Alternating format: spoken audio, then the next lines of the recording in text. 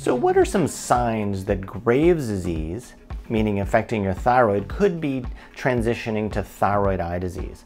Well, it's important to really recognize and to know that 60% of people with thyroid eye disease went undiagnosed. So you have to spot the symptoms and signs early. And that's really looking in the mirror and noticing any progressive changes of your eyes, meaning that each day something just looks a little off, or you've taken a photo and you're starting to develop bags under your eyes, which can be fluid or fat.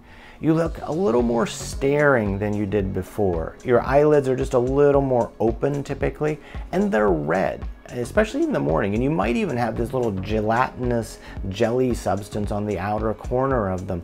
And that's a very specific thing called chemosis, but that's not usually normal and certainly needs to be checked out.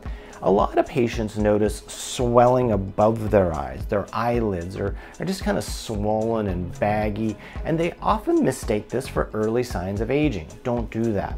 Often a lot of other patients see facial changes, especially the lower face. The buccal fat expands, and we'll have a little bit more information on that later. But the facial changes and the eyelid changes can be subtle at first, but you'll notice them from photos and they'll be progressive. It's not like, oh, I had a bad night's sleep. It's like you see them getting worse over time.